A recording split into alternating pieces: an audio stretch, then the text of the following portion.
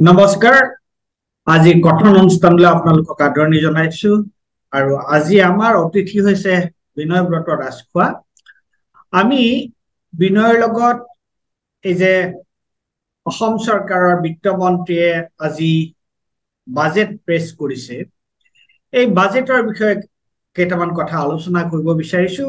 আৰু প্ৰথমতে মই তোমাৰ আজি যিখন বাজেট চৰকাৰে বিত্তমন্ত্ৰীয়ে অজন্তা নিয়োগে যিখন বাজেট দাখিল কৰিলে বিধানসভা, তাৰ যিকেইটা মূল যিকেইটা বৈশিষ্ট্য সেই সম্পৰ্কে তুমি অকমান থুলমূলকে মোক প্ৰথমতে কবা নেকি আমাৰ দৰ্শকসকলৰ কাৰণে? হয় হয় দাদা, ধন্যবাদ। আপুনি এই আলোচনাৰ কাৰণে মোক আমন্ত্ৰণ কৰাৰ কাৰণে মই সকলোকে মোৰ ফালৰ পৰা ধন্যবাদ জ্ঞাপন কৰিছো। আজি আমাৰ অসম চৰকাৰৰ সন্মানীয় বিত্তমন্ত্ৰী অজন্তা নেওগ ডাঙৰীয়ানীয়ে তৃতীয়বাৰৰ কাৰণে এখন পূৰ্ণাংগ বাজেট তেখেতে দাখিল কৰিলে আজি আমাৰ বিধানসভাৰ মজিয়াত। যদিও মই বাজেটখনৰ সমগ্ৰ বাজেটখন ডিটেইল ভাৱে মই এতিয়াও চাবলৈ সুযোগ কৰিব পৰা নাই, তথাপিও মই যিখিনি বাজেট হাইলাইটছ সেইখিনিৰ ওপৰত ভিত্তি কৰি মই কিছু সম্যক ধাৰণা কৰিব পাৰিছো আৰু সেই সম্পৰ্কে মই আপোনাৰ জৰিয়তে আপোনালোকৰ চেনেলৰ সমূহ দৰ্শকৰ লগত কিছু মই শ্বেয়াৰ কৰিম বুলি ভাবিছো কথাখিনি। প্ৰথমেই মই কওঁ যে মই আপাত দৃষ্টিত মই যি দেখা পাইছো যে এইখন এই কোনো বিশেষত্ব, নতুন কোনো বিশেষত্ব বাজেটখনত মই দেখা পোৱা নাই। কোনো বাজেটখনৰ বোলে এইটো বিশেষ কথা তেনেকে মই আপোনাক আঙুলিয়াব নোৱাৰো। গতানুগতিক ধৰণৰ এখন বাজেট য'ত কিছুমান চমক সৃষ্টি কৰা চৰকাৰী আঁচনি পৰিভৰ ঘটিছে, যিবোৰ আমি প্ৰত্যেকখন বাজেটতে দেখা পাওঁ। আৰু ইয়াত এটা অৱশ্যে তেখেতসকলে কৰিছে এইবাৰ সামগ্ৰিকভাৱে কিছু আঁচনি সংযুক্ত কৰি তেখেতসকলে সামগ্ৰিক এটা বিশ্লেষণ বাজেটখনত দাঙি ধৰিছে। এইটো এটা বিশেষ বৈশিষ্ট্য হিচাপে মোৰ চকুত পৰিছে, আগতে যিটো কৰা নাযায়। সামগ্ৰিক যিটো আলোচনা, কনচলিডেটেড বুলি যিটো কথা কৈছে তেখেতসকলে, বাজেট কনচলিডেশ্যন, কেইবাখনো আঁচনি সংলগ্ন কৰি তেখেতসকলে এটা মোটামুটিভাৱে এচিভমেণ্টটো তেখেতসকলে কৰি দেখুৱাইছে। আপোনালোকে জানেই যে সাম্প্ৰতিক সময়ত আচলতে আমাৰ যিবোৰ ইণ্ডিকেটৰ্ছ বিলাক আমাৰ আহে, কিন্তু বাস্তৱৰ ছবি দুইখনৰ মাজত কিন্তু এটা আকাশ পাতাল আমি পাৰ্থক্য দেখা পাওঁ। এতিয়া আমাৰ কোৱা হৈছে যে বাজেটত যে আমাৰ বিগত বৰ্ষৰ যি আঁচনিবিলাক আমাৰ ৰূপায়ণ হৈছিলে, আমাৰ যিসকল মই যদি প্ৰথমতে সমাজৰ প্ৰান্তীয় বৰ্গৰ লোকসকলৰ কথাই কওঁ, দৰিদ্ৰ শ্ৰেণীটোক সকাহ দিবৰ কাৰণে যিবিলাক আঁচনি আমাৰ কৰা হৈছিলে, বিশেষকৈ অৰুণোদয়কে মুখ্য কৰি, সেই আঁচনিবিলাকৰ যোগেদি আমাৰ কিন্তু BPL-ৰ জনসংখ্যাৰ সংখ্যাটো কিন্তু আমি কেতিয়াও হ্ৰাস কৰিব পৰা নাই। কিন্তু আমি অন্যহাতে আমি দেখিছো যে আমাৰ ষ্টেটৰ যিটো GDP, যিটো আমি GSDP বুলি কৈছো, সেইটো আমাৰ বৃদ্ধি পাইছে, সেইটো হয়, বা আমাৰ পাৰ কেপিটাল ইনকামো হয়তো বাঢ়িছে। কিন্তু আমাৰ যদি সংখ্যাৰ ফালৰ পৰা আমি চাওঁ, প্ৰান্তীয় বৰ্গৰ লোকসকল কিন্তু আমি BPL-ৰ সীমাৰেখাৰ ওপৰলৈকে আমি অনাত কিন্তু সফল হ'ব পৰা নাই। তাৰোপৰি আমি দেখা পাইছো যে আমাৰ যিবোৰ ইনফ্ৰাষ্ট্ৰাকচাৰ, যিসকল বা আমাৰ ছ'চিয়েল ইনফ্ৰাষ্ট্ৰাকচাৰৰ কথাই কওঁ বা ফিজিকেল ইনফ্ৰাষ্ট্ৰাকচাৰৰ কথাই কওঁ বা স্বাস্থ্য শিক্ষা, সকলোতে কিন্তু ছবিখন বৰ সুখকৰ নহয়। কাৰণ আমি দেখা পাইছো যে আমাৰ স্বাস্থ্য খণ্ডত আমাৰ প্ৰসূতিৰ মৃত্যুৰ হাৰ আমাৰ দেশৰ ভিতৰতে কিন্তু আমি প্ৰসূতিৰ মৃত্যুৰ হাৰ অধিক থকা আমি এখন ৰাজ্য হিচাপেহে আমাৰ দেখা পোৱা গৈছে। তাৰোপৰি আমাৰ আধাতে স্কুল এৰি থৈ যোৱা ছাত্ৰ ছাত্ৰীৰ সংখ্যা, ড্ৰপ আউট আমাৰ বাঢ়িছে শিক্ষা ব্যৱস্থাত, বা শৈক্ষিক যিটো আন্তঃগাঁথনি সেইটো তুলনামূলকভাৱে আমি কিন্তু আগবাঢ়িব পৰা নাই। যদি আমি হেল্থ ইনফ্ৰাষ্ট্ৰাকচাৰৰ কথা কওঁ, আমাৰ বহুত পুঁজি আচলতে হেল্থ ইনফ্ৰাষ্ট্ৰাকচাৰৰ নামত ব্যয় হৈছে, কিন্তু তথাপিও আমি শিশুৰ মৃত্যুৰ হাৰ বা আমাৰ প্ৰসূতিৰ মৃত্যুৰ হাৰ, এই দুটা আটাইতকৈ ডাঙৰ আমাৰ সূচক, এই দুটাত কিন্তু আমি বিশেষ অগ্ৰগতি আমি লক্ষ্য কৰা নাই। এইটো আমাৰ কাৰণে এটা ডাঙৰ কথা। তাৰপিছত আটাইতকৈ গুৰুত্বপূৰ্ণ কথা হ'ল যে আমাৰ এতিয়া নিবনুৱাৰে, শিক্ষিত নিবনুৱাই হওক বা যিসকল আনস্কিল লেবাৰে হওক, তেওঁলোকৰ নিবনুৱাৰ আমাৰ সংখ্যাটো কিন্তু অতি বেছিকে বৃদ্ধি পাইছে। প্ৰায় 12 লাখ এতিয়া আমাৰ শিক্ষিত নিবনুৱা হৈছেগৈ ৰাজ্যখনত। সেই হিচাপত আমাৰ যি এণ্টাৰপ্ৰিনিয়ৰশ্বিপ ডেভেলপমেণ্টৰ কাৰণে বা যিটো আমাৰ স্কিল ইণ্ডিয়া মিছন আছিলে, স্কিল ইণ্ডিয়া মিছনে যিখিনি কাম আমাৰ কৰিব লাগিছিলে, সেই কামখিনি কিন্তু আমি বাস্তৱ ক্ষেত্ৰত কিমান ভালকৈ হৈ উঠিছে সেইটো মই আপোনালোকৰ বিচাৰ্য, আপোনালোকে নিজেই দেখিছে। কেৱল মাত্ৰ চৰকাৰী চাকৰিত নিয়োজিত কৰিয়ে বা 1 লাখ দিম বুলি প্ৰতি বছৰে যি মাননীয় মুখ্যমন্ত্ৰী ডাঙৰীয়া কৈছে, তেখেতে চেষ্টাও কৰিছে, হয়তো হয় দিছে, কিন্তু সেইটোৱে 12 লাখ যিটো আমাৰ নিবনুৱা সেইটোৰ কিন্তু সংস্থাপিত কৰিব পাৰিব বুলি মই মনে নধৰে। সেইকাৰণে আমি কি কৰিব লাগিছিল যে কিছুমান entrepreneurship, small and medium industry বা যিটো আমি MSME বুলি কৈছো, সেইটো গ্ৰোথত আমি যিখিনি ধৰণে আমি গুৰুত্ব দিব লাগিছিলে সেই ধৰণে গুৰুত্ব দিয়া মই দেখা নাই পৰৱৰ্তী মানে আগৰ বাজেট বিলাকত। কিন্তু এইবাৰৰ বাজেটত এটা হিউজ পৰিমাণৰ এটা পুঁজি micro' and small scale industry নামত এলট কৰা হৈছে, প্ৰায় 5,000 কোটি টকা। আৰু যিটো সন্মানীয় বিত্তমন্ত্ৰীগৰাকীয়ে 1,000 কোটি টকা এই বছৰতে মুকলি কৰি দিয়াৰ কথা কৈছে। কিন্তু সেই হিচাপত আমাৰ আচলতে বহুখিনি নিবনুৱা এই আমাৰ এণ্টাৰপ্ৰিনিয়ৰশ্বিপ যিটো ছেক্টৰ, বিভিন্ন ক্ষেত্ৰত আমাৰ কৃষি এণ্টাৰপ্ৰিনিয়ৰ হওক, এগ্ৰি এণ্টাৰপ্ৰিনিয়ৰ হওক, বা যিটোক আমি আজিকালি এগ্ৰ' ফৰেষ্ট্ৰি বুলি কৈছো, সেই ধৰণৰ, বা আমাৰ ইক' টুৰিজিমেই হওক, বা এনেকুৱা ধৰণৰ যিবিলাক আজিকালিতো কুটীৰ শিল্পৰ যোগেদি আমি সংস্থাপিত কৰিবলৈ চেষ্টা কৰা আমাৰ কাৰণে বৰ দুৰো হ'ব, কিয়নো কুটীৰ শিল্পজাত যিবিলাক সামগ্ৰী সেইবিলাকৰ কষ্ট অফ প্ৰডাকশ্যন যিমান হাৰত বৃদ্ধি পাইছে, সেই সামগ্ৰীবিলাক কিন্তু আমি তাৰ যিটো চেলিং প্ৰাইচ সেইটোত ৰাখিলে আমি এখন বজাৰ দখল কৰিব নোৱাৰো। সেইকাৰণে আমাৰ কি কৰিব লাগিব যে আমাৰ যিবিলাক য'ত আমাৰ সম্ভাৱনাপূৰ্ণ উদ্যোগ আছে, য'ৰ পৰা আমি আচলতে কেছ যিটো আৰ্নিং সেইটো যাতে আমাৰ সোনকালে হয়, কাৰণ আমাৰ নিবনুৱাসকল সংস্থাপিত কৰিবলৈ হ'লে তেওঁলোকক ইনকাম লাগিব, আৰু ইনকামটো আমি এটা জেষ্টেশ্যন পিৰিয়ড দি দীঘলীয়া সময়ৰ কাৰণে ৰৈ থাকিলে আমি সেই নিবনুৱাসকল সংস্থাপিত হোৱা সময় মানে এই সময়ছোৱাত জেষ্টেশ্যন পিৰিয়ডটোত আমাৰ তেওঁলোকে কেনেধৰণে তেওঁলোকে আৰ্নিংটো কৰিব সেইটো এটা ডাঙৰ প্ৰশ্ন। কাৰণ চৰকাৰে ষ্টাইপেণ্ড দি বা এনেকুৱা ধৰণৰ কৰি পেলাই ৰখাটো চৰকাৰৰ পক্ষে সম্ভৱ নহয়, কিয়নো ইতিমধ্যে ডেপ ট্ৰেপত আমাৰ চৰকাৰখন সোমাই পৰিছে। আপুনি যদি চাই যে প্ৰত্যেকজন আমাৰ নাগৰিকৰ, অসমৰ প্ৰত্যেকজন বাসিন্দাৰ মূৰত এতিয়া কমেও 40,000 ওপৰ আমাৰ ধাৰৰ বোজা আছে। গতিকে ৰাজহুৱা ঋণৰ যিটো ব্যৱস্থা সেইটোৱে আমাক ইতিমধ্যে গ্ৰাস কৰিছে, সেইটো কোনেও আৰু ডিমত প্ৰকাশ নকৰে। গতিকে এই গোটেই কথাখিনি যদি আমি চাওঁ, তেতিয়া আমাৰ দুটা কথা মই ভাবো যে আমাৰ সামাজিক যিটো আন্তঃগাঁথনি, যিবিলাক স্বাস্থ্য, শিক্ষা, গোটেইবিলাক কৰিব, আৰু ফিজিকেল ইনফ্ৰাষ্ট্ৰাকচাৰ যিবোৰ ৰাস্তা ঘাট, যিটো আমাৰ কোৱা হৈছে যে আমাৰ জল পৰিবহন সুচল হৈ এতিয়াও নুঠিল। আমি বাৰে বাৰে কৈ থকা হৈছে বাজেটত যে যিটো আমাৰ ইনলেণ্ড ৱাটাৰ ট্ৰেন্সপৰ্ট যিটো ডিপাৰ্টমেণ্ট, ট্ৰেন্সপৰ্ট ডিপাৰ্টমেণ্ট, সেইটো যদি আমি শক্তিশালী কৰিব পাৰিলোহেঁতেন তেতিয়া আমাৰ দুটা লাভ হ'লহেঁতেন। আমাৰ যাতায়াতৰ ক্ষেত্ৰত আমি খৰচটো কমি গ'লহেঁতেন, আৰু 2 নম্বৰ কথা, আমাৰ এই জল পৰিবহন ব্যৱস্থাৰ যোগেদি আমি বজাৰলৈকে আমাৰ সামগ্ৰীবোৰ যিটো পৰিবহন সেইটো আমাৰ সুচল হ'লহেঁতেন, আৰু বহু কম আমি ট্ৰান্সপৰ্টেশ্যন কষ্টত আমি বজাৰত বস্তু যোগান ধৰিব পাৰিলোহেঁতেন, আৰু তেতিয়া কি হ'লহেঁতেন যে প্ৰাইচ লেভেলটো আমি নিয়ন্ত্ৰণ কৰা এটা সম্ভাৱনা আছিল। কিয়নো আমি গাড়ীৰে যিহেতু ৰোডৱেজত যদি আমি কেৰি কৰোঁ, তেতিয়াহ'লে পেট্ৰল ডিজেলৰ কথা সেইটো আহি যায়। গতিকে তাত আমি কৈ দিওঁ যে পেট্ৰলৰ দাম বা ডিজেলৰ দাম বঢ়াৰ কাৰণে কি হৈছে, আমাৰ কষ্ট যিটো ট্ৰান্সপৰ্টেশ্যন বাঢ়িছে, ফলস্বৰূপে দাম বাঢ়িছে। কিন্তু জল পৰিবহন ব্যৱস্থাত আকৌ সেইটো বহু কমাই আমি ৰাখিব পৰাৰ সম্ভাৱনা আছে। গতিকে এই ক্ষেত্ৰবিলাকত আচলতে বাজেটখনত বিশেষ গুৰুত্ব পাইছে বুলি মই নকওঁ। আৰু এটা কথা ক'বই লাগিব যে আমাৰ অসম এখন কৃষি নিৰ্ভৰ দেশ, কিন্তু এতিয়া ৰাজ্য, এই কৃষি নিৰ্ভৰ ৰাজ্যখনত কৃষি আৰু আনুষংগিক যি ক্ষেত্ৰ, সেই ক্ষেত্ৰটোত কিন্তু যি ধৰণে গুৰুত্ব পাব লাগিছিলে সেই ধৰণে পোৱা নাই। মই সামগ্ৰিকভাৱে মই কৃষি খণ্ডটো মই আচলতে বৰ সফল হৈছে বুলি মই এইটো কাৰণেই নকওঁ যে মই ব্যক্তিগতভাৱে বহু ক্ষেত্ৰত চেষ্টা কৰিও কৃষি খণ্ডৰ পৰা যোগান ধৰা বহুত আঁচনিৰ সুফল মই জনসাধাৰণকো দিয়াব পৰা নাই বা নিজেও লাভ কৰাৰ ক্ষেত্ৰত ব্যৰ্থ হৈছো। মই আপোনাক উদাহৰণ সহ ক'ব পাৰো, এতিয়া সময় নাই কাৰণে মই নকওঁ যে আমাৰ কৃষি বিভাগটোৱে কেনেধৰণে তেওঁলোকে মানে ৰঙা ফিটাৰ মেৰপাকত গোটেই বস্তুখিনি ৰাখি থৈছে, যাৰ ফলস্বৰূপে কিন্তু প্ৰকৃত কৃষকসকল বঞ্চিত হৈছে। তাৰ বহুত উদাহৰণ আচলতে আমাৰ সামাজিক মাধ্যম বা আমাৰ আপোনালোকৰ টেলিভিশ্যনৰ যোগেদিও বহুত প্ৰকাশ পাইছে, আপোনালোকে দেখি আছে গোটেই কথাটো। এই দুটা কথা মই কওঁ, আৰু এটা মই মূলতঃ মই এটা এই বাজেটখনত মই আশা কৰিছিলো যে যিবিলাক আমি হিতাধিকাৰী সৃষ্টি আমি কৰিছো, যে এইবিলাক হয়তো কৰিবও লাগিব, কাৰণ কেতিয়াবা আমি কেছ ট্ৰান্সফাৰটো আমাৰ কাৰণে জৰুৰীও হয়। আমি কেছ ট্ৰান্সফাৰ কৰিও কোনো এটা শ্ৰেণীক আমি সকাহ দিয়াৰ চেষ্টা কৰিব লাগিব, মই তাত দ্বিমত প্ৰকাশ নকৰো। কিন্তু মই এজন অৰ্থনীতিৰ ছাত্ৰ হিচাপে অনুভৱ কৰো যে এই কেছ যেতিয়া আমি ট্ৰান্সফাৰ কৰিম তেতিয়া কিন্তু কণ্ডিশ্যন কিছু তাত থাকিব লাগিব। কণ্ডিশ্যনেল কেছ ট্ৰান্সফাৰটোহে আচলতে সমাজক উপকাৰ সাধিব। মই উদাহৰণস্বৰূপে মই ক'লো যে অৰুণোদয় আমি আঁচনি দিছো, তাত এতিয়া এইবাৰ বাজেটত দেখিলো যে অৰুণোদয় আঁচনিৰ যিটো তেওঁলোকে মানদণ্ড দিয়ে, তেওঁলোকে বৃদ্ধি পাইছে।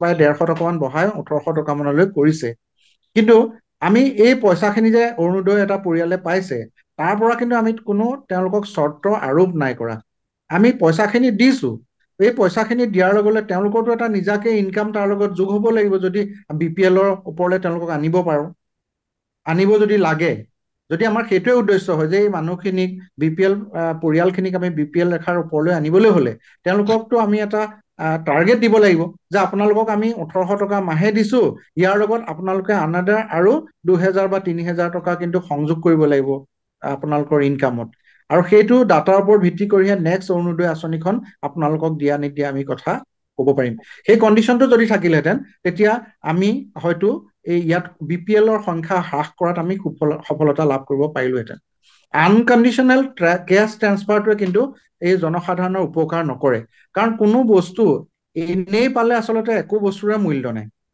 আমি কিবা এটা পালে কিবা এটা দিয়াৰ আমি সদায় সেইটো আমাৰ মনোবৃত্তি তেনেকুৱা হ'ব লাগে যদি আমি এনেই পাওঁ তাৰ কিন্তু যাচি দিলে আমাৰ সোণৰো দৰ নাই বুলি এটা কথা আছে সেইটো আমাৰ সমাজৰ ক্ষেত্ৰতো আচলতে প্ৰযোজ্য আমি যেতিয়া দি দিছো তেওঁলোকক একাউণ্টছত যেতিয়া 10 তাৰিখে পেঞ্চনৰ দিন বুলি আমি ঘোষণা কৰি সকলোকে পেঞ্চন দি দিছো বিধৱা পেঞ্চন অৰুণোদয় বা আমাৰ এনেকুৱা ধৰণৰ বহুত আমাৰ স্কিম আছে দি দিছো কিন্তু তাৰ পৰা আমি কোনো কণ্ডিশ্যন নথকাৰ কাৰণে সেই সকল যিসকল হিতাধিকাৰী তেওঁলোকে ভাবিয়ে লৈছে যে আমি এটা হিতাধিকাৰী শ্ৰেণী আৰু আমি সদায় এনেদৰে চলি থাকিব পাৰিম সেইটো কিন্তু সমাজখনৰ কাৰণে শুভ লক্ষণ নহয় মই এইখিনি কথা মোৰ অবজাৰভেশ্যন মই আপোনাক দিলো পৰৱৰ্তী সময়ত মই কম আৰু এটা মই কথা কৈ থওঁ যে আমাৰ ছাত্ৰ ছাত্ৰীসকলৰ কাৰণে কিছু ইয়াত সুবিধা বা আমাৰ বহুতখিনি সুবিধা এইখন চৰকাৰে কৰিছে সেইখন সেইটো মই ভাল পাইছো যে তেওঁলোকক বিনামূলীয়াকৈ দুখীয়া ছাত্ৰ ছাত্ৰীৰ নাম ভৰ্তি কৰাইছে কিন্তু ইয়াততো অকল দুখীয়া ছাত্ৰ ছাত্ৰী নহয় আজিকালি মহাবিদ্যালয়ত ধনী দুখীয়া বিপিএল এপিএল সকলো ছাত্ৰ ছাত্ৰীয়ে বিনামূলীয়াকৈ নামভৰ্তি সুবিধা পায় ফলস্বৰূপে কি হৈছে এই হয় কওক দাদা নহয় এইখিনিতে মই প্ৰশ্ন এটা কৰিব বিচাৰিছো যে চৰকাৰে যে তোমাৰ বিনামূলীয়াকে নামভৰ্তিৰ সুবিধাটো দিছে আৰু সেই পইচাটো চৰকাৰে পিছত কলেজসমূহক বা শিক্ষানুষ্ঠান বিলাকক তেওঁলোকে ৰিইম্বাৰ্স কৰাৰ কথা আছিলে কিন্তু মই শুনিছো যে তেনেকুৱা পইচাবোৰ কলেজ বিলাকে পোৱা নাই আৰু ফলস্বৰূপে তেওঁলোকৰ এটা বিত্তীয় সংকটৰ সৃষ্টি হৈছে না সেইটোতো হৈছে কিন্তু এতিয়া মানে তেওঁলোকে পাৰ্চেন্টেজ ৱাইজ সেইখিনি পইচা দিছে এতিয়া শুনা গৈছে যে যিটো ৰিমেইনিং পাৰ্চেন্টেজ থাকে প্ৰায় 45% নে 47% তেওঁলোকে ইতিমধ্যে ঘূৰাই দিছে কলেজবিলাকক কিন্তু বাকী আনাদায় যি কিস্তি এই 31 মাৰ্চৰ ভিতৰত তেখেতসকলে দিব বুলি এটা ঘোষণা অলপতে কৰিছে হয়তো কলেজবোৰে সেই পইচাটো পাব সেইটো বাৰু মই ঠিকেই কৈছে আপুনি সেইটো আছে কিন্তু ইয়াৰ লগত এটা আনুষংগিক কথা হ'ল যে এই যে তেখেতসকলক যে এই যে স্কুটি দিয়া বা এইটো যে হৈছে এইটোও কিন্তু তাৰ কিন্তু কিছু পজিটিভ নিগেটিভ দিশটো চাব লাগে মই ভাবো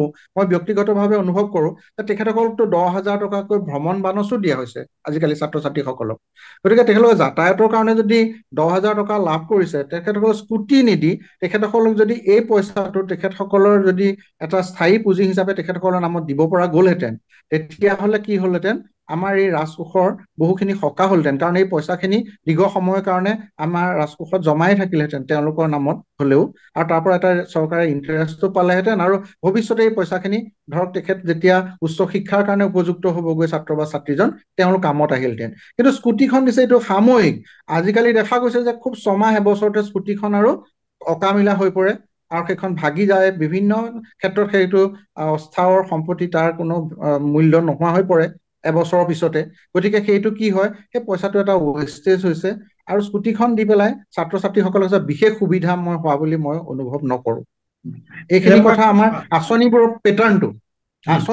পেটাৰ্ণটো আমি সলনি কৰিব লাগে মই এইটো এটা মতামত মই এইখিনিতে অন্য এটা প্ৰশ্ন তোমাক সুধিব বিচাৰিছো সেইটো হৈছে যে তুমি এটা কথা কৈছা যে এই বাজেটখনত তেনেকুৱা বিশেষ কোনো উল্লেখযোগ্য কথা নাই এইখন এখন গতানুগতিক বাজেট কিন্তু এমএছএমইৰ ক্ষেত্ৰত তুমি কৈছা যে তাত যথেষ্টখিনি টকা তাত ধাৰ্য কৰা হৈছে এতিয়া মোৰ প্ৰশ্নটো হৈছে যে এইটো শুনা যায় কোৱা হয় আৰু তুমি এজন অৰ্থনীতিৰ ছাত্ৰ তুমি টিয়ক কলেজৰ অৰ্থনীতিৰ অধ্যাপক আৰু তুমি এজন অৰ্থনীতি বিষয়ৰ লেখক এতিয়া যে মই এইটো প্ৰায় এই কথাটো কোৱা হয় যে এখন চৰকাৰৰ যি বাজেট সেই বাজেটখন হৈছে তেওঁলোকৰ যিটো মূল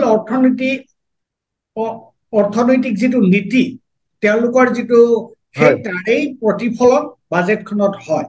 এতিয়া মই তোমাক সুধিব বিচাৰিছো যে ইয়াৰ আগৰ যিখন বাজেট আছিলে, ইয়াৰ আগত যিখন চৰকাৰে যিখন বাজেট দিছিলে আৰু যোৱা বছৰৰ বাজেটখনৰ লগত এই বছৰৰ বাজেটখনৰ যদি তাত যিবোৰ প্ৰতিশ্ৰুতি দিয়া হৈছিলে, তাত যিবোৰ কথা কোৱা হৈছিলে, সেইবোৰৰ তাৰ কিবা এটা এপ্ৰাইজেল এছেছমেণ্ট, তাৰ কিবা এটা পুনৰীক্ষণ কৰা হৈছেনে, বা তাৰ লগত যদি আমি এইবাৰৰ যিবোৰ প্ৰতিশ্ৰুতি সেইবিলাক যদি মিলাই চাওঁ আমি কি দেখা পাওঁ? নহয়, সেইটো আটাইতকৈ ডাঙৰ কথা। তাৰমানে আমাৰ যিটো বাজেটাৰী এছেছমেণ্ট, সেই এছেছমেণ্টটো আচলতে আমাৰ খুব শুদ্ধভাৱে আমাৰ কাহানিও নহয়।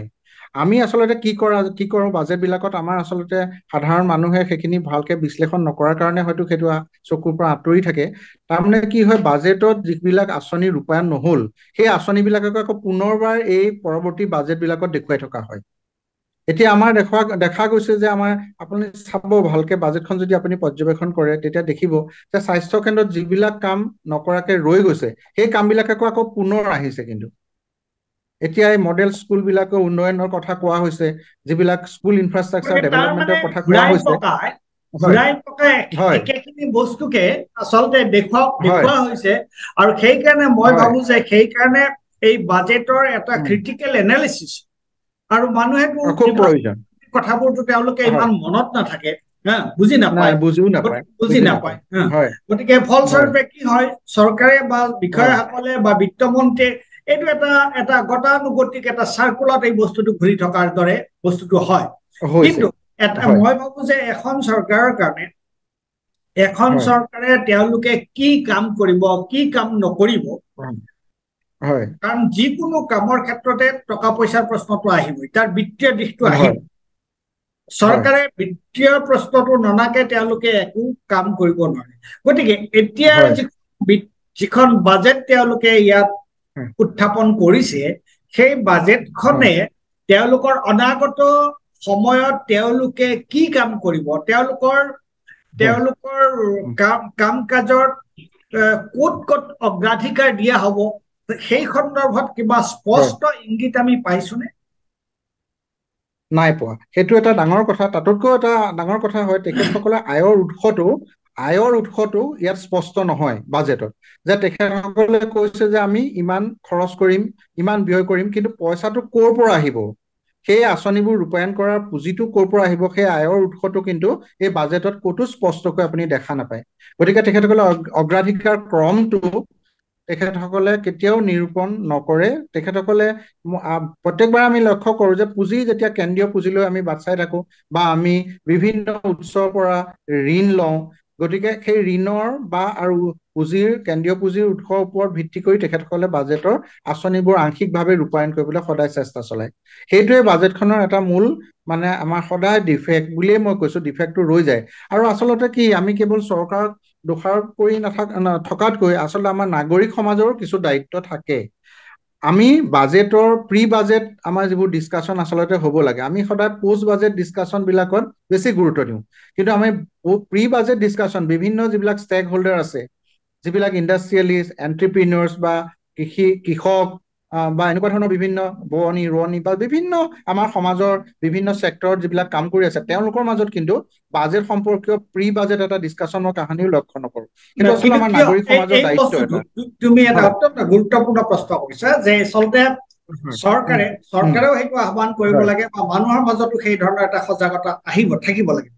কিন্তু কি কাৰণে আমি বাজেট সম্পৰ্কে আমাৰ যিটো মানুহৰ মাজত যে কোনো উৎসাহ নাই, বা মানুহে যে এটা অত্যন্ত এইটো এটা ৰিচুৱেলিষ্টিক এটা গতানুগতিক এটা ঘটনা বুলি ধৰি লয়, অথচ এই বাজেটখনে কিন্তু এখন ঘৰৰ যেনেকুৱাকে যে মোৰ মই অহা মাহত মই এই বছৰত মই কি কৰিম, মোৰ ইনকামটো ক'ৰ পৰা হ'ব, সেইটোক লৈ পেলাই মই মোৰ কাম কাজবোৰ ঠিক কৰোঁ। ঠিক তেনেকুৱাকে এখন চৰকাৰে কি কৰিব কি নকৰিব তেওঁলোকৰ বাজেটৰ ওপৰত সেই কথাটো নিৰ্ভৰ কৰে। কিন্তু কি কাৰণে এনেকুৱা ধৰণৰ অৱস্থা হৈছে যে জনসাধাৰণৰ মাজত, শিক্ষিতসকলৰ মাজত, নাগৰিক সমাজৰ মাজত কাৰো যেন কোনো ধৰণৰ এই বাজেট সম্পৰ্কে এটা অনীহা, আৰু কাৰো যেন কোনো উৎসাহ নাই, আৰু এইটো যেন এটা এটা জাস্ট এটা ৰিচুৱেলিষ্টিক এটা বস্তু হৈ গৈছে, এটা মানে নিয়মতান্ত্ৰিক কথা এটা হৈছে। কি কাৰণে এইটো হোৱা বুলি ভাবে? এইটো আচলতে কি হৈছে, আচলতে আমাৰ এইটো সম্পূৰ্ণ আমাৰ সচেতনতাৰ অভাৱ।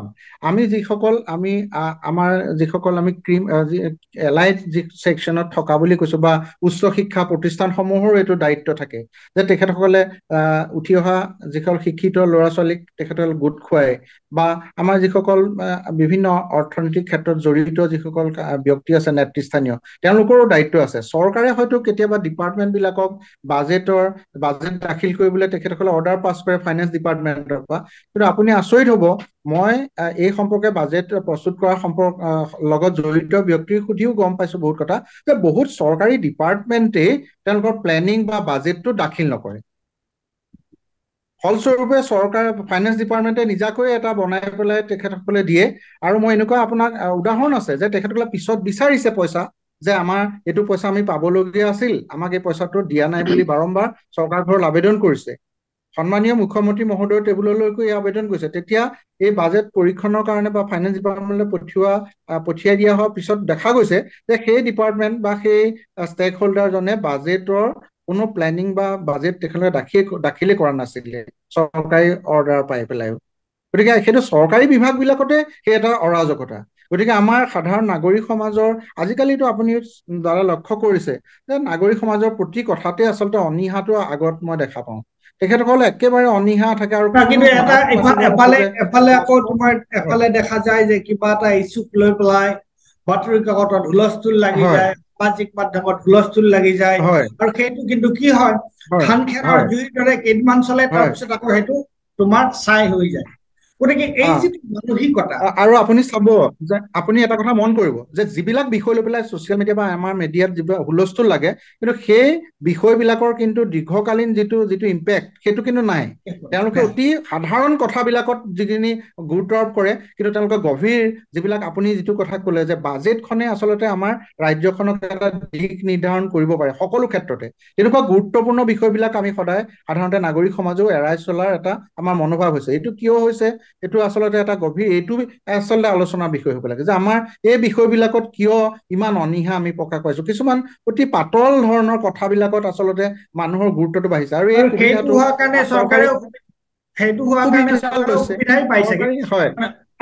সেইকাৰণে তেখেতসকলে আৰু এটা মই কথা ক'ব বিচাৰিছো এই ক্ষেত্ৰত, যে আমাৰ যিবোৰ কেইটামান কথা, সেইবোৰ কথা আমি সদায় কৈ থাকিব লাগিব। সেইটো হৈছে কি, এটা হৈছে যে কৰ্মসংস্থানৰ যিটো প্ৰশ্ন, শিক্ষাৰ যিটো প্ৰশ্ন, গুণগত শিক্ষাৰ যিটো কথা, শিক্ষাৰ ক্ষেত্ৰত দুটা কথা মই ভাবো যে গুৰুত্বপূৰ্ণ। এটা হৈছে যে আমি কিমানখিনি মানুহক শিক্ষাৰে সামৰি লৈছো, আৰু ২ নম্বৰ কথা হৈছে যে শিক্ষাৰে সামৰি ললেই নহব, যে তেওঁলোকে গুণগত শিক্ষা পাইছে নাই, সেইটো এটা গুৰুত্বপূৰ্ণ প্ৰশ্ন। ঠিক তেনেদৰে আমাৰ স্বাস্থ্যৰ ক্ষেত্ৰত যে আমাৰ কিমানখন হস্পিটেল হৈছে, ক'ত ক'ত হস্পিটেল হৈছে, সেইটো গুৰুত্বপূৰ্ণ কথা। কিন্তু সেই হস্পিটেল বিলাকত ৰাইজে তেওঁলোকে সঁচা সঁচিকে তেওঁলোকে স্বাস্থ্য সেৱা, গুণগত মানৰ স্বাস্থ্য সেৱা তেওঁলোকে লাভ কৰিছে নে নাই। তাৰপিছত কৰ্মসংস্থাপনৰ যিটো প্ৰশ্ন, আমি কি সদায় BPL-ৰ এই যে অৰুণোদয় আঁচনি তুমি অলপ আগতে ক'লা, যে তেনেকুৱাকে আমি চলাই কৰি থাকিম, মানুহখিনিক আমি তেওঁলোক সকাহ দি থাকিম, নে তেওঁলোকক আমি আপগ্ৰেড কৰিবৰ কাৰণে, তেওঁলোকক আমি এম্পাৱাৰ কৰিবৰ কাৰণে চেষ্টা কৰিম। গতিকে এই তিনিটা প্ৰশ্ন মই তোমাক কৰিব বিচাৰিছো। এটা হৈছে যে শিক্ষাৰ ৰিচ এণ্ড কোৱালিটি, কিমান মানুহক আমি যিসকল আনৰিচড হৈ আছে তেওঁলোকৰ ওচৰলৈ আমি শিক্ষা লৈ যাব পাৰিছো নে, সকলো ধৰণৰ শিক্ষা পৰ্যায়ৰ পৰা উচ্চ শিক্ষালৈকে, এক কাৰিকৰী শিক্ষা লগতে। ২ নম্বৰ, স্বাস্থ্য ক্ষেত্ৰত আমি শুনো যে অমুকত হস্পিটেল হ'ব, তমুকত হস্পিটেল হৈছে, অমুকত ইমান বেডেড হস্পিটেল হৈছে, কিন্তু তৎসত্বেও সাধাৰণ ৰাইজে আজি ডিষ্ট্ৰিক্ট লেভেলত তেওঁলোকে এটা সাধাৰণ যিবোৰ বেমাৰৰ কাৰণে তেওঁলোকে কিয় ইমান চাৰিওফালে নাৰ্ছিং হোমৰ প্ৰয়োভৰ হৈছে, কিয় চৰকাৰী চিকিৎসালয় বিলাকত সুচিকিৎসাৰ কিয় ব্যৱস্থা হোৱা নাই। আৰু ৩ নম্বৰ কথা, যে আমাৰ যিটো নিবনুৱা সমস্যাৰ যিটো প্ৰশ্ন হৈছে, সেইটো সমাধানৰ ক্ষেত্ৰত এই ৩টা ক্ষেত্ৰত বাজেটখনৰ কিবা ডিৰেকশ্যন কিবা তেওঁলোকে কিবা দিক নিৰ্দেশন দিছে নেকি তেওঁলোকে? হয়, ধন্যবাদ। আপুনি অতি গুৰুত্বপূৰ্ণ এইকেইটা প্ৰশ্ন উত্থাপন কৰিছে। আচলতে জনজীৱন প্ৰভাৱিত কৰি ৰখা এই তিনিটা মূল বিষয়, এই তিনিটা বিষয়ে আমাৰ সামগ্ৰিকভাৱে জনজীৱন প্ৰভাৱিত কৰি ৰাখে। এতিয়া মই কথাটো আপোনাক বিনয়, মই কৈছো আমাৰ হাতত সময় আছে 10 মিনিট। এই 10 মিনিটৰ ভিতৰত আমি এই কথাকেইটা সামৰিব লাগিব। হয়, নাই ঠিক আছে। তাৰ আপুনি প্ৰথম কথাটোৱে মই কৈছো যে আপুনি কৈছে যে শিক্ষা ব্যৱস্থাটো আমি যিসকল শিক্ষাৰ পৰা বঞ্চিত একেবাৰে প্ৰান্তীয় শেষত থকা মানুহজনলৈকে লৈ যাব পাৰিছো নে নাই, সেই কথাটোৰ ভিত্তিতে মই কওঁ যে আপুনি চাওক, এইবাৰ বাজেটত 5,000 কোটি টকা ধাৰ্য কৰা হৈছে এণ্ট্ৰপ্ৰিনিয়ৰশ্বিপ ডেভেলপমেণ্টৰ নামত, এণ্ট্ৰপ্ৰিনিয়ৰশ্বিপ গ্ৰথৰ নামত, বিভিন্ন ক্ষেত্ৰত MSME বিলাক ডেভেলপমেণ্ট কৰিব। কিন্তু আপুনি যদি সামগ্ৰিক শিক্ষা ব্যৱস্থাত লক্ষ্য কৰে, স্কুল কলেজ এইবিলাকত স্কিল বেছ কি কোৰ্চ চলি আছে বৰ্তমান? কোনো ধৰণৰতো আমাৰ কাৰিকুলামত স্কিল ডেভেলপমেণ্টৰ কোনো কোৰ্চ নাই। হয়তো শিক্ষানুষ্ঠানসমূহে নিজাকৈ কিছুমান স্কিল ডেভেলপমেণ্ট আৰু স্কিলৰ কথা আমি যেতিয়া কওঁ, তাৰ লগতে স্কিলটোৰ আমাৰ তাৰ যিটো চাহিদা কি আছে, ডিমাণ্ড কি আছে, সেই ডিমাণ্ডৰ লগত স্কিলৰ ট্ৰেইনিংটো ৰিলেট কৰিব পাৰিব লাগিব, নহয় জানো? পাৰিব লাগিব। তাৰ কাৰণে এটা এছেছমেণ্ট হ'ব লাগিব, যে এছেছমেণ্ট যে এই শিক্ষানুষ্ঠানবিলাকত কোন কোন শিক্ষানুষ্ঠানত কি ধৰণৰ স্কিল বেছ কোৰ্চ দিব লাগে আমাৰ। কিন্তু আমাৰতো স্কিল বেছ কোৰ্চটো ক'তো চৰকাৰীভাৱে হওক বা বেচৰকাৰীভাৱে অনুষ্ঠান ক'তোতো নাই। যিখিনি ITI আছে সেইখিনি কিন্তু নিচেই পৰ্যাপ্ত নহয়। কেইখনমান মাত্ৰ ITI আমাৰ চলি আছে অসমত। ইঞ্জিনিয়াৰিং কলেজৰ কথা বাৰু মই বাদ দিছো, বাকী আমাৰ যিবিলাক জেনেৰেল এডুকেশ্যনেল ইনষ্টিটিউশ্যন সেইবিলাকতো কোনো ধৰণৰ স্কিল বেছ কোৰ্চ চৰকাৰীভাৱে বা অন্য প্ৰক্ৰিয়া চলোৱা হোৱা নাই। যদি কাৰোবাৰ নিজৰ প্ৰচেষ্টাত কিছুমান স্কিল বেছ কোৰ্চ হয়তো চেল্ফ ফাইনেন্সিং কৰিছে, কিন্তু যিবিলাকৰ শিক্ষাটো কিমান বেছি তেওঁলোকক স্কিল দিব পাৰিছে সিও কিন্তু সন্দেহৰ আৱৰ্তত। গতিকে আমি MSME ক্ষেত্ৰত টকাখিনি ধাৰ্য কৰিছো ঠিকেই, কিন্তু যদি আমি স্কিল যদি মেন পাৱাৰ আমি উলিয়াব নোৱাৰো, তেতিয়াহ'লে সেই পইচাখিনি কোনবিলাক যুৱক যুৱতীয়ে MSME বা এণ্ট্ৰপ্ৰিনিয়ৰশ্বিপ ডেভেলপমেণ্টৰ ৰূপান্তৰ কৰিব, সেইটো এটা ডাঙৰ প্ৰশ্ন। কাৰণ সেই আমি পইচাখিনি 1,000 কোটি টকা কম টকা নহয়। এটা বছৰ যদি 1,000 কোটি টকা আমি যদি MSME চেক্টৰ ডেভেলপমেণ্টৰ কাৰণে দিওঁ, সেইখিনিও কিন্তু কোনোবা গৈ পেলাই ইণ্ডাষ্ট্ৰিয়েলিষ্ট বা অলপ আমি যিখন বিগ ইণ্ডাষ্ট্ৰিৰ ক্ষেত্ৰতে যে কুক্ষিগত নহ'ব মোৰ সন্দেহ আছে। কাৰণ আমাৰ স্কিল যুৱক যুৱতীৰ সংখ্যাটো নিচেই কম, আৰু নিজাকে কাম আৰম্ভ কৰিবলৈ হ'লে তেওঁ নিজে স্কিল হ'ব লাগিব। আজি যদি স্কিল নাথাকে মোৰ, তেতিয়াহ'লে মই এণ্ট্ৰপ্ৰিনিয়ৰশ্বিপ এটা কেনেকৈ মই আৰম্ভ কৰিম? গতিকে সেই স্কিল প্ৰথমতে আমাৰ এডুকেশ্যনেল ইনষ্টিটিউটবিলাকত স্কিল বেছ কোৰ্চবিলাকৰ যোগেদি ডেভেলপ কৰিব লাগে। আৰু স্বাস্থ্যৰ ক্ষেত্ৰতো একেই হৈছে। আমাৰ ইয়াত এমুঠ সিমান ডক্তৰ বা মেডিকেল কলেজ আমি ইমান খুলি পেলাইছো, তাত শিক্ষা দিবৰ কাৰণে আমাৰ শিক্ষক নাই। গতিকে যেতিয়া আমাৰ ইনস্পেকশ্যনত আহে, এটাইবোৰ মেডিকেল কলেজৰ পৰা আনি পেলাই সেইখনত নতুনখনত আমাৰ গোটাই দিয়া হয় সেইকেইটা দিনৰ কাৰণে। তাৰপিছত আকৌ তেওঁলোক নিজা নিজা জেগালৈ গুচি যায়। গতিকে আমাৰ বহুবোৰ মেডিকেল কলেজ শিক্ষকৰ অভাৱত চলি আছে, বহুবোৰ হস্পিটেল ডক্তৰৰ অভাৱত চলি আছে। গতিকে যদিও আমি কৈছো যে মেডিকেল কলেজ আমাৰ বৃদ্ধি হৈছে, লাগিব আমাক ডক্তৰ, আমাৰ টোটেল জনসংখ্যা আৰু ডক্তৰৰ অনুপাতটো এতিয়াও আমাৰ পৰ্যাপ্ত নহয়। ডক্তৰ পাৰ মানে পপুলেশ্যন আমাৰ এতিয়াও 1 লাখ হয়তো জনসংখ্যাৰ বিপৰীতে আমাৰ ডক্তৰ যিটো ষ্টেণ্ডাৰ্ড নৰ্মছত থাকিব লাগে সেইটো নাই। গতিকে আমাৰ ডক্তৰ লাগিব কাৰণে মেডিকেল কলেজ আমি খুলিব লাগিব। কিন্তু আমি যদি শিক্ষক নোহোৱাকৈ মেডিকেল কলেজ এখন, ইনফ্ৰাষ্ট্ৰাকচাৰ প্ৰপাৰ নোহোৱাকৈ মেডিকেল কলেজ এখন আৰম্ভ কৰো, তাত পঢ়া যিকেইটা ল'ৰা ছোৱালী তেওঁলোক কেনেধৰণে এজন ভাল ডক্তৰ হৈ ওলাব, সেইটো প্ৰশ্ন। গতিকে ডক্তৰ আমাৰ ভাল নোলোৱাৰ কাৰণে আমাৰ হস্পিটেলবিলাকত এতিয়া ডক্তৰবিহীনভাৱে চলিব লগা হৈছে। আৰু যিসকল ভাল ডক্তৰ আছে তেখেতসকলক বাণিজ্যিক উদ্দেশ্যত নাৰ্ছিং হোমবিলাকে ব্যৱহাৰ কৰিছে। আৰু মানুহৰ এটা স্বাভাৱিক প্ৰৱণতা, য'ত মানে আয়ৰ সম্ভাৱনা বেছি দেখে তেওঁলোকে মানুহবিলাক কি হয় গুচি যাবলৈ বিচাৰে। যাৰ কাৰণে আমাৰ এতিয়া ব্ৰেইন ড্ৰেইনটো সেইটোৱে মূল সমস্যা। আমাৰ ইয়াৰ পৰা ভাল ভাল ল'ৰা ছোৱালীবিলাক বাহিৰলৈ গুচি গৈছে। সেইটো কিয় গৈছে? তেওঁলোকৰ সা সুবিধা আৰু অৰ্থ, এই দুটাই মূল কথা বুলি মই ভাবো। তাৰ বাদে অন্য আজিকালিতো আৰু কোনোবাই এটা প্ৰফেশ্যনত যদি যিটো আমাৰ মেডিকেল যিটো এডুকেশ্যনত যিটো নৈতিক শিক্ষা কথা থাকে, সেইটো যে মই কোনোবা ডক্তৰ সকলোৱে কৰে বুলি মই কেতিয়াও নকওঁ। কাৰণ আপুনি দেখিবই যে আজিকালি কষ্ট অফ যিটো ট্ৰিটমেণ্ট, মেডিকেল কষ্ট অসম্ভৱ ধৰণে বৃদ্ধি পাইছে। তাত আৰু কোনো ধৰণৰ অন্য বেলেগ মানৱীয়তাৰ কথা জড়িত নাথাকে। ইভেন এনেকুৱাও হৈছে যে আপুনি মৃত্যু হোৱাৰ পিছত ডক্টৰ হস্পিটেলৰ পইচা দিব নোৱাৰি, নাৰ্ছিং হোমততো ডেড বডি উলিয়াই আনিবৰ কাৰণেও বহুত ষ্ট্ৰাগল কৰিব লগা পৰিয়ালৰ হৈছে। গতিকে যিটো স্বাস্থ্য মানুহৰ মই নামটো নকওঁ যে তেখেত ঢুকাইছে বা বিখ্যাত মানুহ যে তেখেতৰ নাৰ্ছিং হোমত তেখেতক লৈ যোৱা হ'ল, তেখেতে ICUত থাকিলে আৰু তেখেতৰ বিলটো হ'ল 20 লাখ টকা। 20 লাখ মানুহজন ঢুকাল। এইটোতো আৰু ধেমালি কথা নহয় নহয়, এইবোৰতো সাংঘাতিক ধৰণৰ কথা। শেহতীয়াভাৱে যিটো সামগ্ৰিক মই কৈছো যে আমাৰ যিটো সামগ্ৰিক অৰ্থনৈতিক বিকাশৰ যিটো প্ৰশ্ন, উন্নয়নৰ যিটো প্ৰশ্ন, সেই তাৰ লগত আৰু য'ত আমাৰ কৰ্মসংস্থানৰ প্ৰশ্নটো অত্যন্ত গুৰুত্বপূৰ্ণভাৱে জড়িত হৈ আছে, সেই সন্দৰ্ভত আমাক এই বাজেটখনৰ কিবা ডাইৰেকশ্যন আছে নেকি? ডাইৰেকশ্যন মানে তেখেতসকলে আচলতে ইয়াতে কোনো ধৰণৰ ডাইৰেক্টিভ প্ৰিন্সিপল বুলি তেখেতসকলৰ বাজেটখনত মই লক্ষ্য কৰা নাই। এইবাৰ বাজেটখনত তেখেতসকলে কিছুমান আঁচনি পয়োভৰ ঘটাইছে আৰু বহুত ক্ষেত্ৰত কিন্তু এনে আঁচনিবিলাক নিৰ্বাচন কেন্দ্ৰিকো হয়। কাৰণ জনসাধাৰণক আকৃষ্ট কৰিবৰ কাৰণে এনেকুৱা কিছুমান লোভনীয় আঁচনি দিব লাগিব, এইটো সকলো ৰাজনৈতিক দলে এই কামটো কৰে যে তেখেতসকলে একমাত্ৰ বাজেটখনেই হ'ল তেখেতসকলৰ অস্ত্ৰ। গতিকে বাজেটখনৰ যোগেদি তেখেতসকলে এনে কিছুমান যদি আঁচনি দি থব পাৰে, তেতিয়াহ'লে য'ত জনসমষ্টিক আকৰ্ষিত কৰি তেখেতসকলৰ নিজৰ উদ্দেশ্য মানে সফল কৰিবলৈ সুবিধা হয়। এইটো থাকেই বাজেটত, কিন্তু আমি সেইটোৰ ব্যতিৰেকেও আমি কিছু কাম বাজেটখনত আপুনি যিটো ক'লে যে আমি কিছুমান ডাইৰেক্টিভছ বা ডাইৰেকশ্যন বা ডাইৰেক্টিভ প্ৰিন্সিপলছ আমাৰ থাকিব লাগে, যিবিলাক ক্ষেত্ৰত আমি আগবাঢ়ি গ'লে আমি কি কৰিব পাৰোঁ, ৰাজ্যখনে আগবাঢ়ি যাব পাৰোঁ বা আপুনি কোৱাৰ দৰে এক জনসমষ্টিক আমি ওপৰলৈকে অনাৰ যিটো প্ৰৱণতা, সেইটো আমি সাৰ্থক ৰূপত আমি দেখা পাব পাৰোঁ। কিন্তু এতিয়া দেখা গ'ল যে যি আঁচনি আৰু মানে বাস্তৱৰ যিটো কথা, সেইটোৰ মাজত কিন্তু তালমিলটো নাই। মই আপোনাক এইটো এটা উদাহৰণ হিচাপে দেখুৱালো, য'ত স্কিল মেন পাৱাৰে নাই, তাত আকৌ আপোনাৰ MSME কেন্দ্ৰত যদি আমি লাখ কোটি টকাও দি দিওঁ, তেতিয়াহ'লে সেই পইচাখিনি ভাল ধৰণে ব্যৱহাৰ হ'ব বুলি আপুনি কেনেকে ভাবিব পাৰে? এইটো সাধাৰণতে সেইটোৱে হ'ব। তেনেহ'লে মানে মই এইটোৱে ক'ব বিচাৰিছো যে আচলতে আমি এফালে আমাৰ এজন মুখ্যমন্ত্ৰী আছে, যিজন মুখ্যমন্ত্ৰীয়ে তোমাৰ ধৰা তেখেতে মানে খুব লফটি আইডিয়ালছ, খুব মানে কৰ্মদক্ষতাৰ কথা কয়,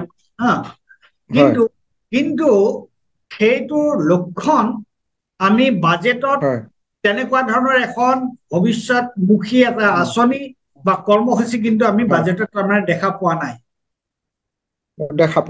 আৰু এই কথাটো আমি কওঁ যে চৰকাৰৰে নহয়, এইটো সামগ্ৰিকভাৱে নাগৰিক সমাজৰ এটা দায়িত্ব থাকে বা বিৰোধী ৰাজনৈতিক দল সংগঠন বিলাকৰো দায়িত্ব থাকে। তেখেতসকলে সকলো বহি এটা বাজেট সম্পৰ্কীয় এটা প্ৰি বাজেট ডিছকাশ্যন কৰি এই যিসকল সিদ্ধান্ত হয়, সেইসকল আচলতে মুখ্যমন্ত্ৰীৰ হাতত দিব লাগে যে আমি এইখিনি কথা আমি দিগদৰ্শন দিছো, আপুনি এইখিনি যাতে বাজেটত ৰিফ্লেক্ট হয়। তেখেতে তেতিয়া ফাইনেন্স ডিপাৰ্টমেণ্টৰ জৰিয়তে এইখিনি কৰাৰ সুবিধা থাকে। এতিয়া যেতিয়া কৰোৰ পৰা একো ধৰণৰ তেনেকুৱা নাযায়, তেতিয়াহ'লে মানুহে নিজৰ মতে কৰিবলৈ সুবিধা পায়, আৰু সেইটোৱে আচলতে আমাৰ এতিয়া নিয়মত পৰিণত হৈছে। এইখিনি কথাকে মই ক'লো।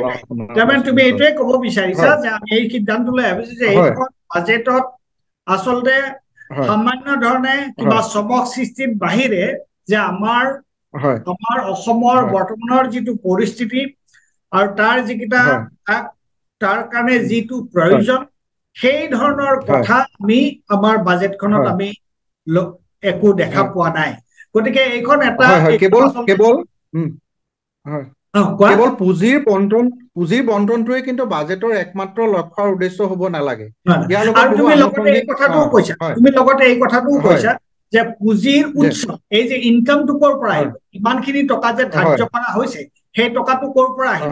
গতিকে আচলতে আমি এনেকুৱাকে ক'ব পাৰো নেকি এতিয়া যে যিখন বাজেট আজি ৰাতিপুৱা বাজেট দাখিল কৰা হ'ল অসম বিধানসভাৰ মজিয়াত, যে সেই বাজেটখনে আমাৰ বৰ্তমান অসমৰ যিটো অৰ্থনৈতিক যিটো পৰিস্থিতি, অৰ্থনৈতিক যিটো অৱস্থা বা আমাৰ যিটো ৰাজ্যখনৰ যিটো সামগ্ৰিক পৰিস্থিতি, সেই সামগ্ৰিক পৰিস্থিতিক তাক আগুৱাই নিয়াৰ কাৰণে, তাক আগবঢ়াই লৈ যোৱাৰ কাৰণে তেনেকুৱা ধৰণৰ কোনো প্ৰতিফলন আমি বাজেটখনত দেখা পোৱা নাই। আচলতে যিটো গ্ৰাউণ্ড লেভেল ৱৰ্ক সেইটো ভাল ধৰণে মানে কৰি লৈ পেলাই বাজেটৰ দিগদৰ্শী আঁচনিবিলাক আচলতে দিয়া হোৱা নাই যেন লাগে মোৰ।